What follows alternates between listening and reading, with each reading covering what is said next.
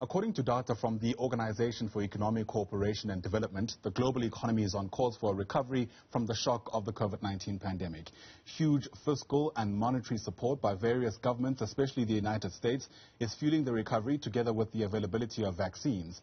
The unequal impact of the pandemic on different countries, however, will determine the rate of recovery for the rest of the global economy. Now, this is according to my next guest, who's written extensively about the role of democracy in the context of free market capitalism.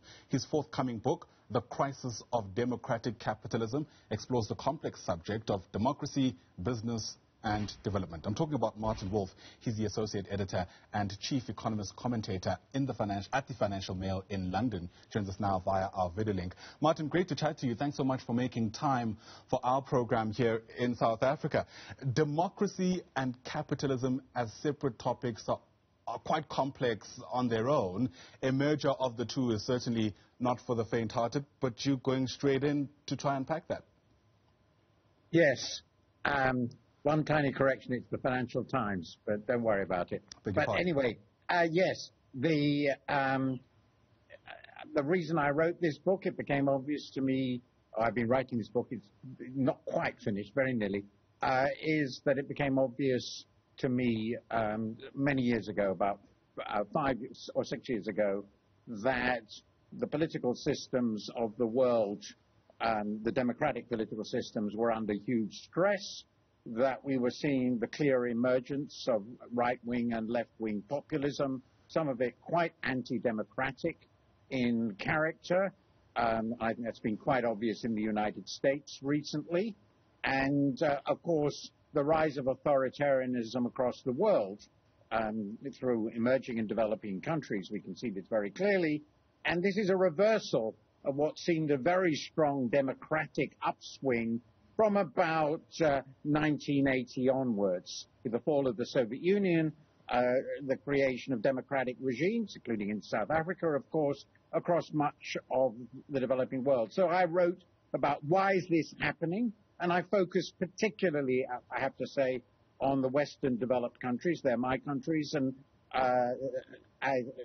sort of where my country is, as it were, our countries of the West. And I was particularly interested in why this dissatisfaction was emerging. And the core reason, I argue, is that the market economy on which we depend for prosperity, and which has been a way of underpinning democracy, in a way it has been a force for it, is also now undermining democracy.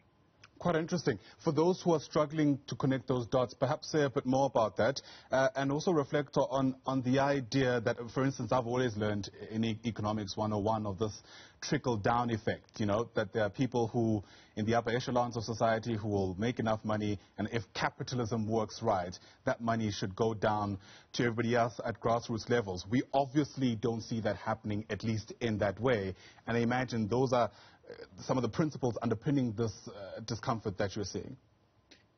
Yes, I think the relationship between the market economy and the arrival of democracy and the way it works turns out, when you look at it very closely, to be very complicated.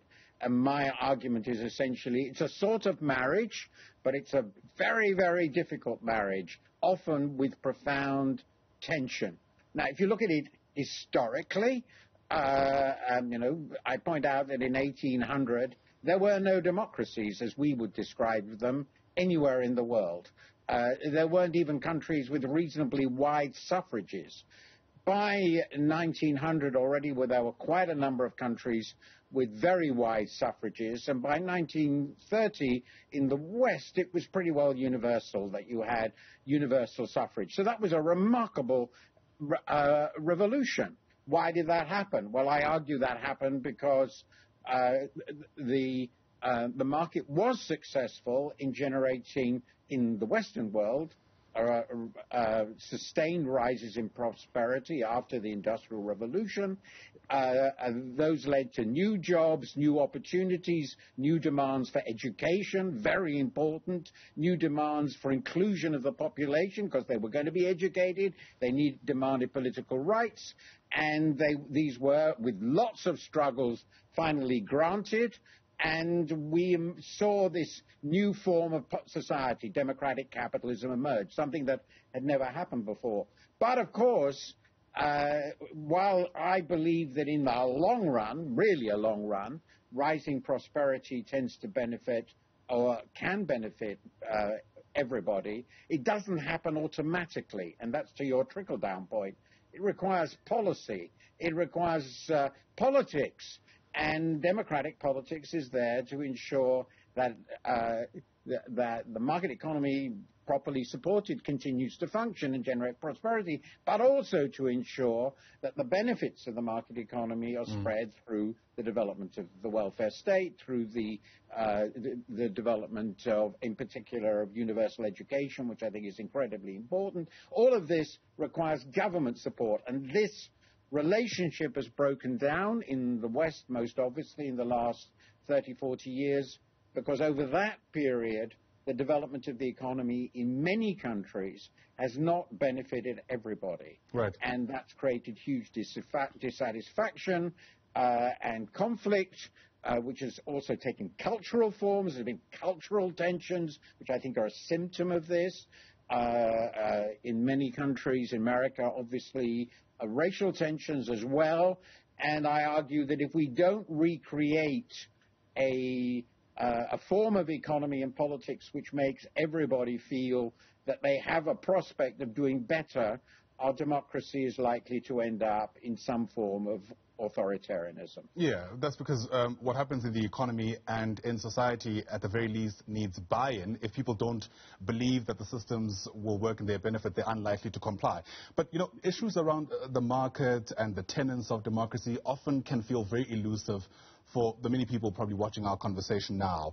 How do we bring it back home in the context of COVID-19 and talks of some kind of global economic recovery plan when there are so many countries still lagging behind because of the inequality brought on by capitalism, but also because of the inequality brought on by what the World Health Organization says is a grotesque difference in how the vaccines are being rolled out?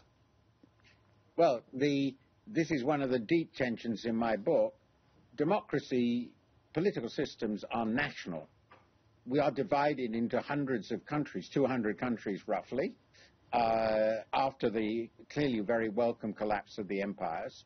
So we have 200 countries, but unfortunately, that was the subject of an earlier book of mine, these are wildly unequal countries. This is the legacy of a very long and complex history. And so when we have these global shocks, we respond with a mixture of global action. There is some global action, but also intense national action, because the national governments all feel accountable to their citizens. And that means, of course, that rich countries with large pharmaceutical industries and all that goes with it are able to produce, consume, buy the vaccines first. And so we get this radical inequality, which in a way is a byproduct of democracy, because democracy, as I said, is not global. We don't have a global democracy. We have national democracies. And that's, of course, a profound dilemma, too, because while I argue there's a relationship with national democracy and capitalism, there is also, of course, a relationship between capitalism and the world.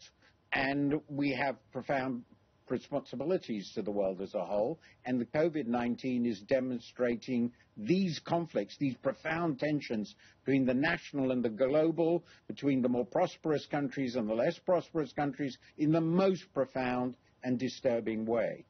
Given that, what does then a post-pandemic economic world order look like?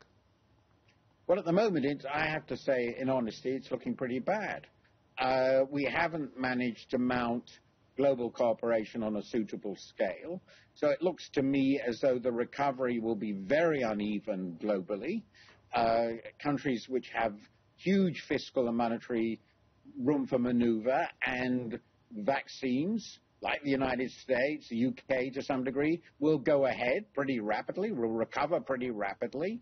And it looks to me at the moment as though universal vaccination, which is a stupendous challenge organizationally, it requires probably the production of something like 12 billion doses of vaccine in a year, which is a staggering task. That's just not going to happen For that reason, travel won't reopen, and lots of economies, I think, are going to flounder in the developing world. And there are also going to be a lot of debt problems. So I fear we're going to emerge from this pandemic more unequal globally, though possibly less unequal within some countries than we were before. Sobering. Often when we speak about these macro elements, for lack of a better term, people feel they don't have much agency to change what affects them directly, and perhaps they're right. But, I mean, upon deeper reflection, do you imagine a context where individuals in these countries that are so adversely affected by how interconnected we are can do something where they are to, I guess, advocate for better prospects, better change? This is a really interesting, important question, and it comes down to two things. First, obviously, their agency domestically. I mean, I do think that most countries, not the very poorest perhaps, but most countries have some degree of agency in governing their fate, though of course their room for maneuver is much more limited than those of others in this hugely unequal world we have as a product, which is a product of 400 or 500 years of history. So there is some agency domestically. But a really important question is what sort of governing systems we can create globally, and how might the politics of emerging and developing countries affect this global order. The tragedy at the moment is, I would say, that global cooperation is going backwards. There were sort of dreams of this after the Second World War, and again after the fall of the Soviet Union, that we would have a more integrated world, a more cooperative world. We'd work harder to achieve development goals and so forth. And now all this seems to have faded away. And it's faded away in part because of what I talked about. The tensions and divisions within developed countries have forced domestic politicians, even quite well-meaning ones like Joe Biden, back in a very nationalistic frame of mind. He's really focusing entirely on Americans. And if the rich countries do that, then of course they ignore the concerns of most of the world. In addition to all this, of course, we have the beginning of a Cold War between the two superpowers. So unfortunately, the most difficult area in which to make progress is towards good cooperative global governance. And the forces I'm talking about, I think, are making this worse. Fascinating discussion. Martin, I have to thank you for your time. Really appreciate you coming onto the program and sharing with us what you've been able to learn. The book to look out for is called The Crisis of Democratic Capitalism. Martin Wolf there is the associate editor at the Financial Times in London. Martin, once again, thanks very much indeed. In fact, make sure to catch Martin later today in conversation with Anne Bernstein, the executive director at the Center for Development and Enterprise. That discussion likely to take place at around 5 p.m. South African time. All registration details, we're told, are at the CDC's website. That's www.cdc.org.za. Martin, thanks again. Really appreciate it indeed.